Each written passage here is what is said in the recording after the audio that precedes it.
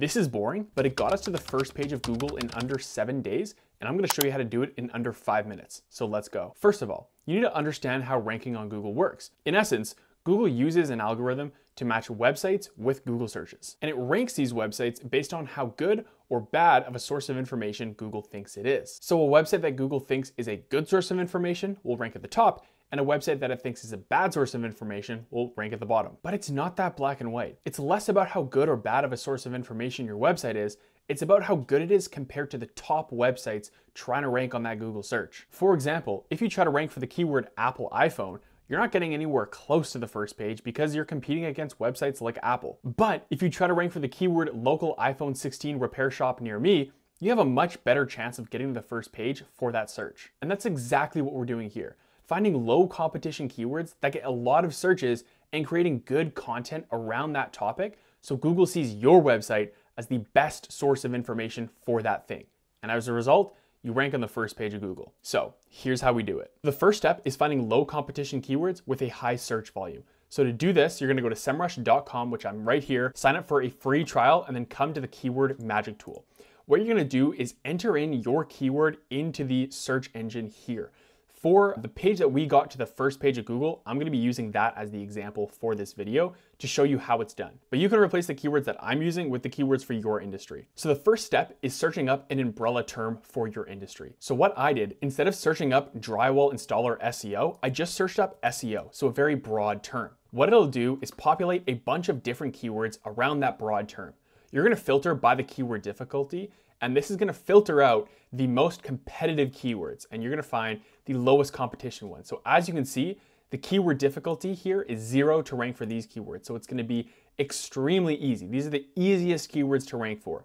And to the left of that column, you can see the volume. This is how many searches approximately this keyword gets per month. Look through this list and pick out 5 to 10 of the best keywords that you'd wanna show up on the first page of Google for that again, have a low difficulty to rank for. You'll then put them into a Google Sheet, each of the keywords that you've picked and their search volume, and then total up the total amount of searches approximately that those keywords get every single month. So you ideally wanna have this number be above 500. If it's above 500, you've got a good amount of keywords that will get you enough searches and enough visitors on your website to get leads from. If you get 10 keywords and the total search volume for all those 10 keywords adds up to 100 or 200, chances are you're probably not gonna get too much traffic to your website from ranking for all those keywords. And if I take any of these keywords and I search them up into Google, you can see that our website comes up at the very top of that Google search. Next is writing the content for that page that we're gonna get to the first page of Google.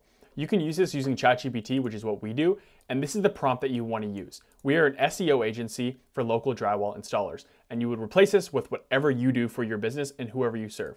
We help drywall installers get to the first page of Google so they can become more visible to customers and get more leads as a result. Replace that with whatever you do and whatever value you provide for your customers. I'm writing a blog for drywall installers to give them a full SEO tutorial from start to finish.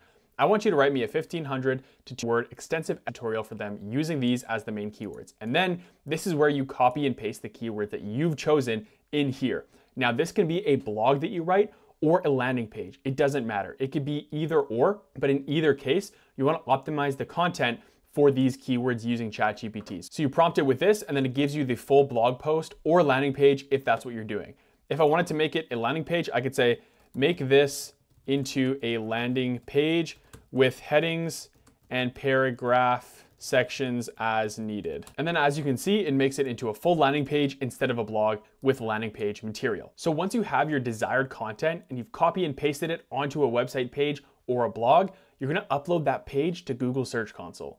What you do is come to Google Search Console and upload your property if you don't already have it in here. You'll then copy and paste the new page URL you just created into the top search bar in your property. It'll then load, and you can see here, it shows me that this URL is on Google, which is what I wanna see. But if this is a new page, it won't be on Google yet. So what you wanna do is click Request Indexing. It'll take a sec to load here, but once it's done, it'll request the indexing and you'll come back in 2 to 3 days to make sure that it properly worked. And if it doesn't, you'll just do that process over again. And the final step is just wait. Give it 3 to 5 days to see where that page is ranking on Google. And if it's not on the first page yet, which it should be if you follow these steps, then go back, add some more content to that page, add more keywords in there, add some internal links to that page on your website so it can be more readable by Google. And if you can, get some backlinks to that page. Hope you guys got value from this video. And if you did, leave a like below and I'll catch you in the next one.